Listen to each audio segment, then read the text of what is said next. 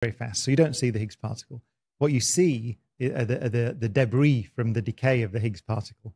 And the challenge of particle physics is to detect all those bits that came off, basically. And by the way, you also have the bits of the protons that all got smashed up as well. So it's a big mess. And we have more than... I've seen these. It's very hard because you don't only have one proton collision per... We send the particles around in little bunches, basically.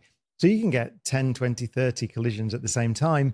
Only one of them, on a very good day, will be an interesting one. And then, so you've got to sift through all this, which is the difficulty or the professional challenge, let's say, of particle physics.